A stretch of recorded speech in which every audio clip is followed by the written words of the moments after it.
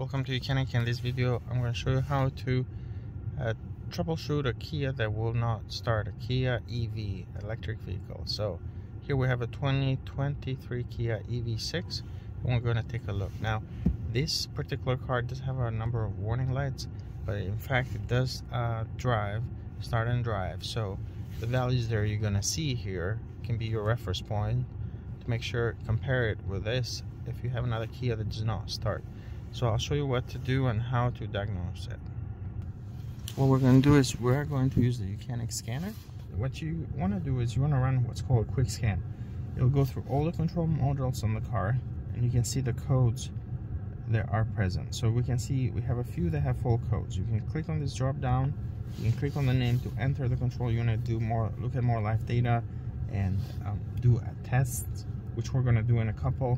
But what I like to do here, you can save the report, you can hit report at the bottom, and then you look at all these codes right here and see if you can figure out if there's any particular fault codes that are preventing the car from starting. In this case, these codes that we have here, they are not preventing the car from starting or driving, but there's still a couple issues with this car. But let's go back in here.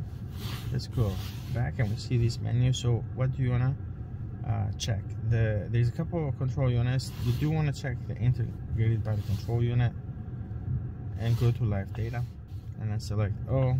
Now a lot of these have to do with the headlight and locks, so it's just those are not gonna block the car from starting. But what is important here is the ignition voltage. You gotta have some voltage there. If you don't have that and the ignition on, you can see that, and those should be on. Those are a couple of things that you can check under this control module. Let's go back. You want to check the smart key unit and go to live data and then select O, press OK, ignition on. So here you will see any issues if the car is not detecting the key, if the car is not detecting the correct gear, for example. Right now gear signal at P says not P because I just moved it to drive. Okay, but you can see all these values in here, so that can be a good reference point and things to check. Again, this car can run and drive, so you can compare whatever values you're seeing with these values here. What else do you want to check? Now, while it could be a number of reasons why your Kia will not start, I would recommend checking the integrated battery control, the smart key module, and the vehicle charging management system. You want to check that as well. You can go to live data in here, especially if you have issues. These values, this still needs to be updated here. Alright, let's go back. Front radar, that's not going to prevent the car from starting. Generally speaking, now it could be that you could have one of these modules that it's not communicating and it's creating an issue on your CAN network and bringing down a lot of communication. But it's, so if you have a control module that the car has, but here you get no communication with it, that's something to dive deeper into. But BMS, this is very important. This is the EV battery. Could be one of the main reasons why your Kia EV is not running and driving. So what you'll do here is you'll select all go live data and we can check a number of things. State of charge, that's the main one. It shows on the cluster as well. You can see DC current, how much we're pulling, and the voltage, the temperature of the modules, the different battery packs. We can see the voltages of all the cells, and right down here, if I keep going, you can see all the voltage. Each cell 1 voltage.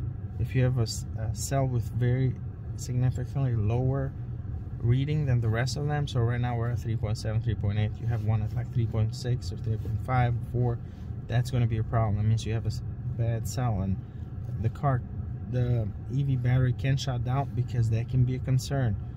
If you have a cell that's not charging the same rate or is charging too much compared to the rest of them, what could cause that could overheat and it can catch fire, or it can be a problem. So with the car is programmed to shut down the whole EV battery pack, at least depending how it's they're split, how many modules could be. So that car is not going to drive if you have an issue with the battery pack.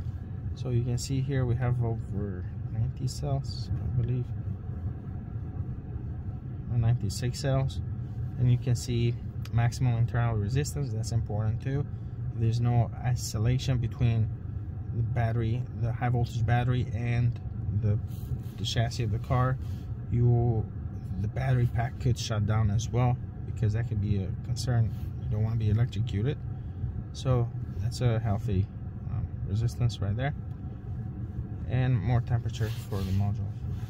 So you see a lot of values here on this battery pack, and the live data that you can see, the count, relay count right there, and so on. So those would be some of the main things that I would check. Now you could enter any of the other control modules, especially if you have volt codes in them, but those would be some of the main ones that I would check if you have a Kia or even a Hyundai EV that's not starting. Thank you for watching YOUCANIC, where you can be the mechanic.